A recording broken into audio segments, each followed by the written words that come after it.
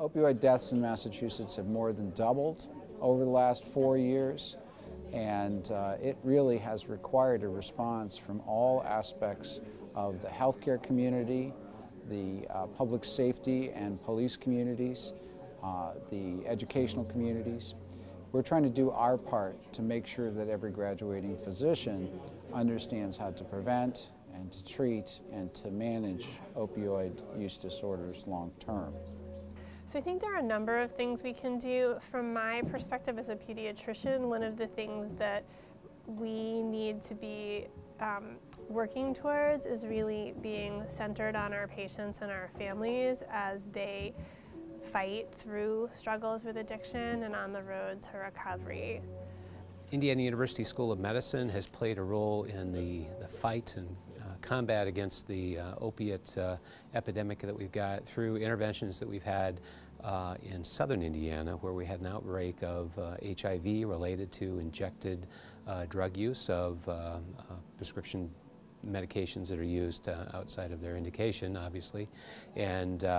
had to help these rural areas recognize the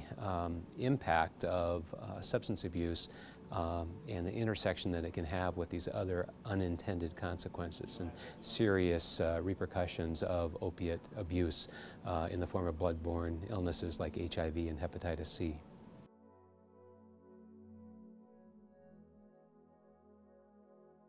I think the academic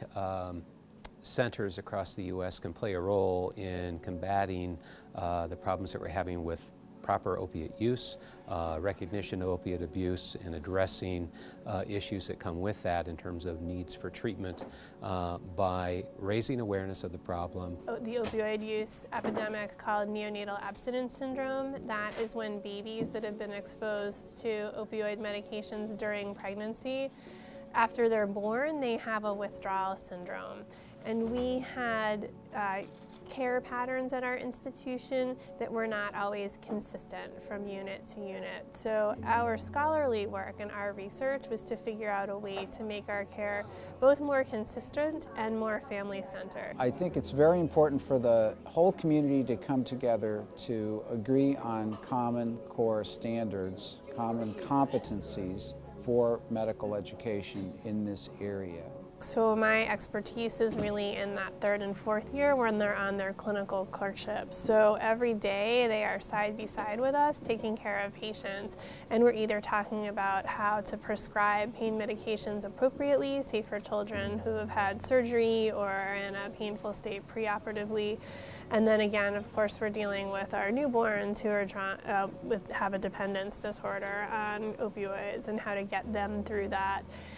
Although on our coursework and our clerkship, they're taking care of the babies. Babies, of course, are always in the context of a family. So they are also working with families as the parents struggle on their roads to recovery, or unfortunately sometimes have issues with ongoing problems with abuse and dependence. We believe even primary care physicians need to have some familiarity with medication-assisted treatment,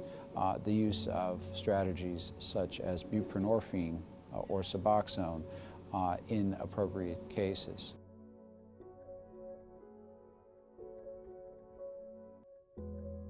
Indiana University School of Medicine is implementing a new curriculum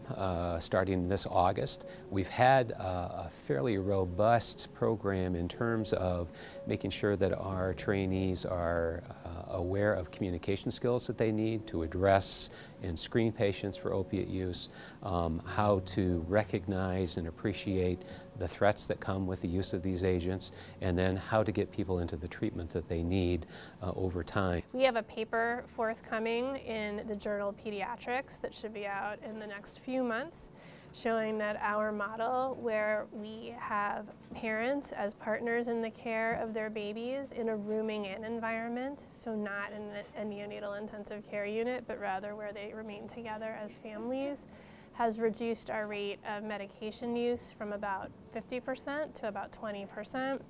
And with that, our costs have more than halved. We've developed an opioid safe prescribing training immersion designed for students near the time of graduation from medical school that both serves as an assessment to see if we've left any gaps in their training prior to that, and as a training immersion where they go through 4 intensive training sessions with standardized patients who are patient actors and with mannequin-based simulation. We have been careful to listen to our constituents in terms of what we offer for CME, and certainly responding to the HIV outbreak in southern Indiana has been one way that we've created new modules that address HIV screening and treatment issues, as well as the increasing awareness that there are problems that come with opiate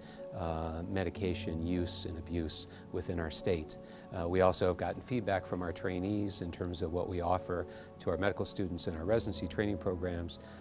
to make sure that we are, again, helping our trainees be able to communicate, to recognize, and then to take action when they see problems in these areas.